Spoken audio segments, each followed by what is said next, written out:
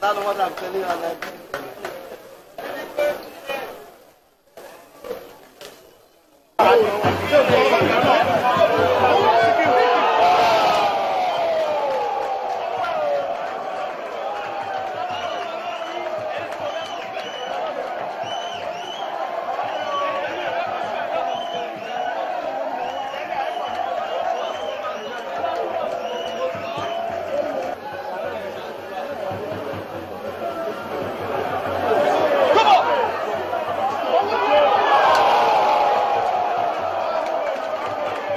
So that's it. Oh my God, the smiley is a Lagos football fan. MFM defeated Niger Tornadoes in their first game of the new NPFL season. We love the NPFL and we are monitoring everything that is going on with that one. Let's get on with the show now. Toby Emmanuel joins us. Toby, good to have you on the program. Always a pleasure to be here.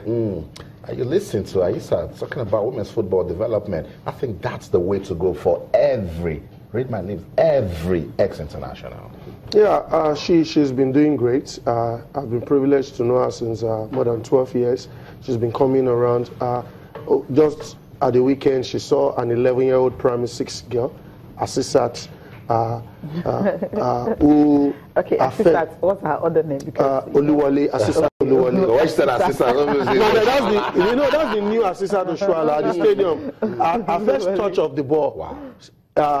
Showed that she's a talent. Everybody at the stadium marveled. You see the way the young girl was holding ball, and she was using left. She uses left. So she was just trying to, despite her small age, and there and then a lot of people were just saying this girl is going to be a great star. And I'm happy yesterday the parents came up giving her the mandate that she should help to sponsor her education, also develop her career, and hopefully she's also working towards that. But ex-international, like I said, we saw what Asisa Shrala did and Onome did also. So we want most of the, we saw even Messi Akili coming back not quite long to come and also do a program there. So it's good for them to also come, and also Morimado was here. We saw what he has also contributed. It's a good thing, all these ex-international females are also contributing to the league.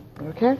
Yeah, it's a good thing. You know what, we'll go on another break now. We'll come back, we'll be looking at the papers and also talk about the issue of, if I remember, Austin says they're actually facing the music right now, but the fine is actually much. So Toby will definitely get to react to that.